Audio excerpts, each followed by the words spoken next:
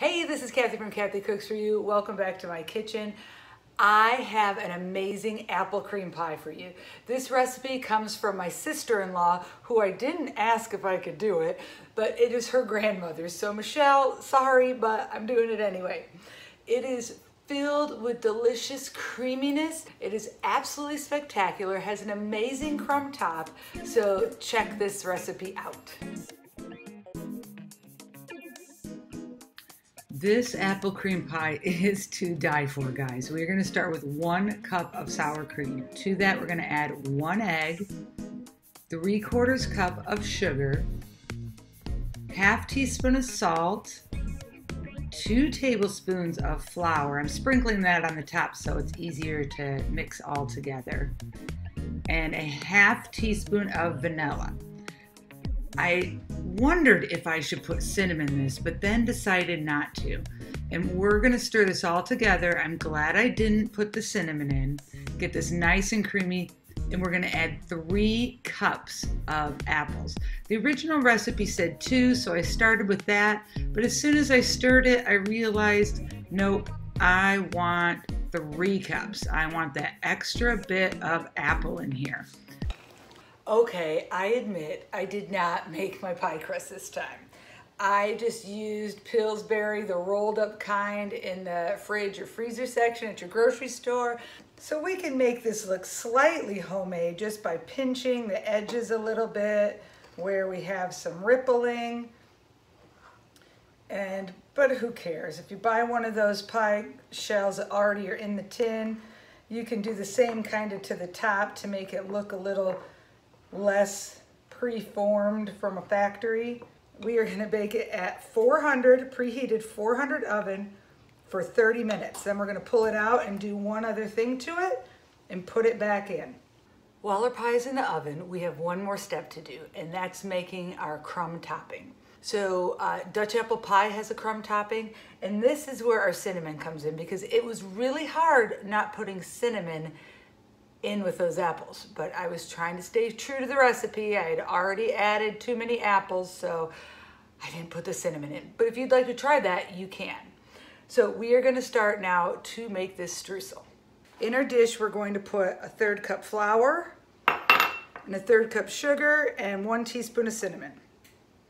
And then we're going to take a 1/4 cup of butter and just kind of slice it up in there. If you have one of those pastry cutters that cuts it in, you could do that. And when you get this done, if it's not timed right with your pie, just put this in the fridge so the butter does not get room temperature. So I'm using my cutter and I'm just cutting it in. So here's kind of the texture that you want. You don't need to have all the pieces of butter in itty bitty pieces. And then mine is not timed right, so I'll put this in the fridge and let it sit in there until my pie is done with its first 30-minute bake.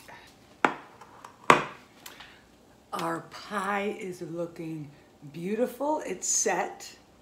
There isn't any real jiggle.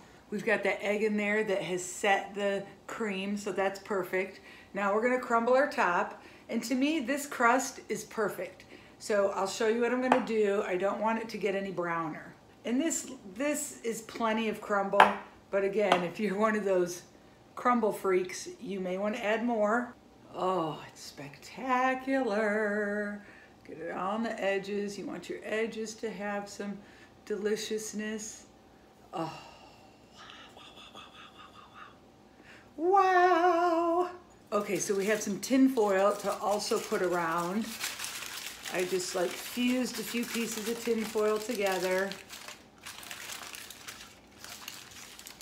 And we changed our oven temperature, changed our oven temperature to 325. And we're going to cook this for 20 minutes at 325. It is going to be spectacular. We're gonna let this cool for at least an hour, and then we will check it out and take a bite. OMG, just gonna take a little piece.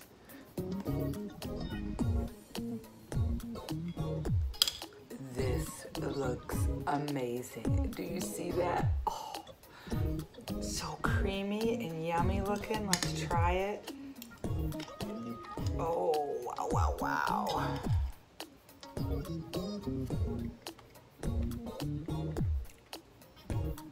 It's the best apple pie I have ever had.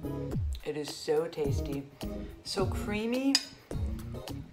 Now I'm glad I did not put the cinnamon in the cream. It just has such great creamy flavor that it does not need the cinnamon. The vanilla is enough. And the cinnamon on top. Oh, it is so good.